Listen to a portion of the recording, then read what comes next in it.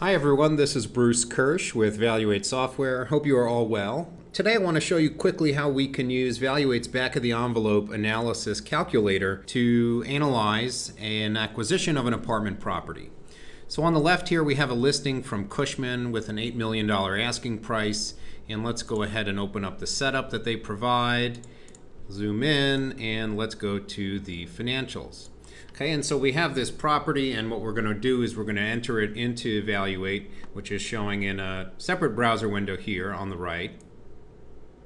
And this is 331 East 89th Street, so let's go ahead and get that in real quick.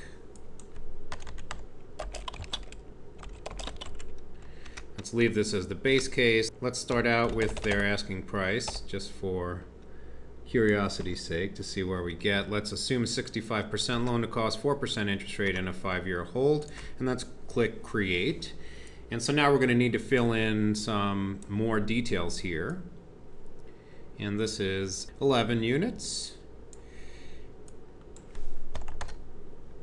And square footage is 8,500 approximately.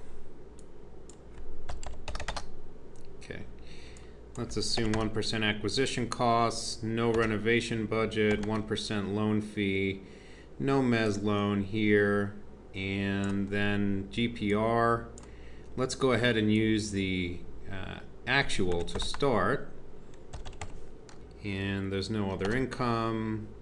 Vacancy, let's put in a 5% vacancy rate, thereabouts.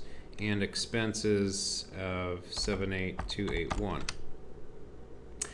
Wow, that is really, really ugly. So we have a 3% going in cap rate, and it's a money loser in terms of the cash on cash return going in year one. So that's not very cool, and we don't really appreciate that. In terms of the asking price, well, if we zeroed out the vacancy, we're still at a loss in terms of cash on cash. So what to do? Well, naturally we've got to put in a lower purchase price. Well, let's see where we get if we're at 6 million. So now we're at a 4 cap, and this just barely gets us a 2% cash on cash return. And so depending upon your requirements, that may or may not be sufficient. And so naturally the process at this point now is just to keep iterating lower and lower on price until we get to something which is palatable to us. Now what we see here is we see negative leverage, and this is still not where we want to be because our cap rate's 5, but our cash on cash is something lower than 5. And so what we want to have is positive leverage, meaning the cash on cash will end up being higher than 5% cap rate.